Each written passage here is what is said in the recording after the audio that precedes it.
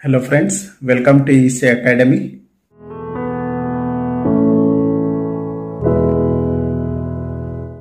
In this lecture, let us understand a problem on Z transform.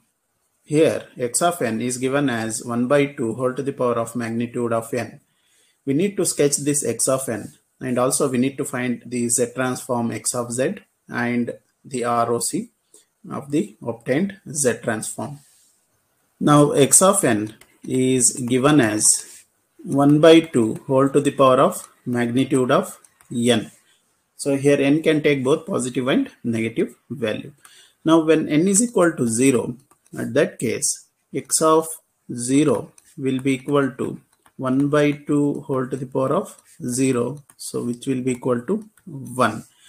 When n is equal to 1 as well as minus 1, since we are having 1 by 2 whole to the power of magnitude of n, so we will get x of 1 will be equal to 1 by 2 whole to the power of 1 itself, so that is nothing but 1 by 2, and x of minus 1, it will be 1 by 2 whole to the power of 1 itself, because it is magnitude of n, so it will be equal to 1 by 2.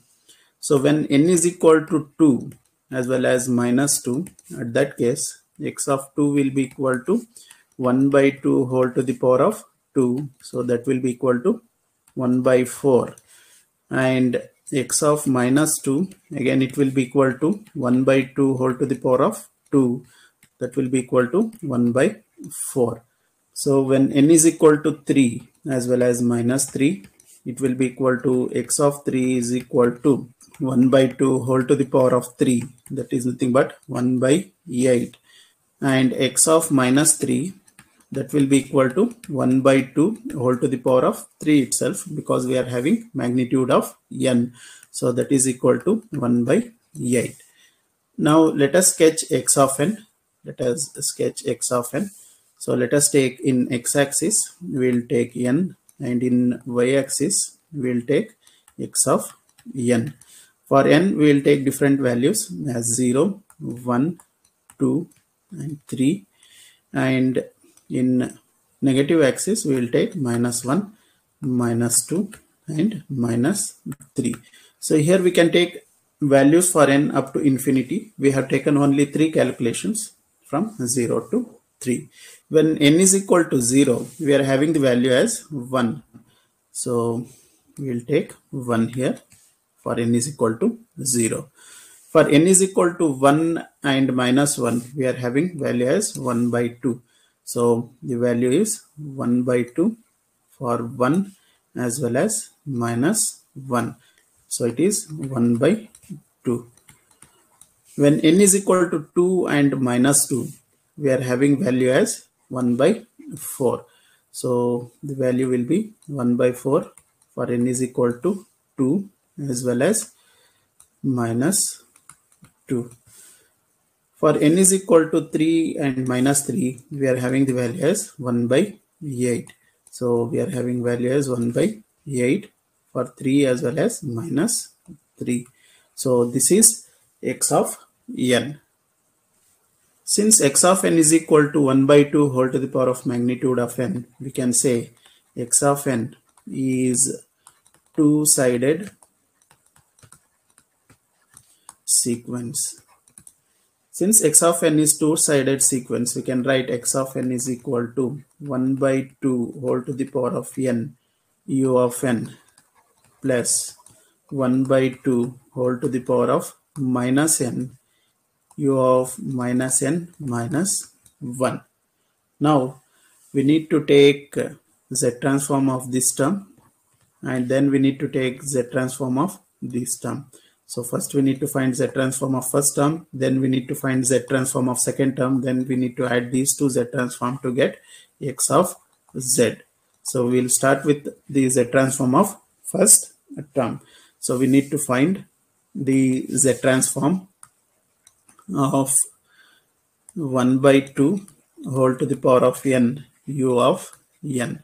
So to solve the z transform of this sequence, first we need to find the z transform of u of n, then we need to find Z transform of 1 by 2 whole to the power of n u of n.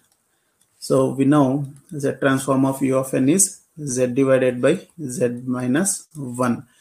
Now to find the Z transform of 1 by 2 whole to the power of n u of n, we can use exponential property. We know from exponential property we can write, we have already found the Z transform of u of n, so we can write that Z transform Z divided by Z minus 1. So here we need to replace Z with Z divided by 1 by 2. So Z divided by 1 by 2, which is nothing but 2Z. So we need to replace Z with 2Z. So we can write Z transform of 1 by 2 whole to the power of n u of n as 2Z divided by 2Z minus 1. So this equation we can write it as Z divided by Z minus 1 by 2. So this is the Z transform of first sequence. So let us take the second sequence. Let us find the Z transform of 1 by 2 whole to the power of minus n u of minus n minus 1. We can write this sequence as Z transform of 2 to the power of n u of minus n minus 1. Since we are having negative power of n here, we will make that power as positive like this. First let us find the Z transform of u of minus n minus 1. Then we will find the Z transform of 2 to the power of n u of minus n minus 1. Since Z transform of minus u of minus n minus 1 is equal to Z divided by Z minus 1, therefore we can write Z transform of u of minus n minus 1 as minus Z divided by Z minus 1. Therefore Z transform of u of minus n minus 1 is minus Z divided by Z minus 1. So again we will use exponential property for this equation. So it will be equal to minus Z divided by Z minus 1. Here Z should be replaced with Z by 2. So this equation we can write it as minus Z by 2 divided by Z by 2 minus 1.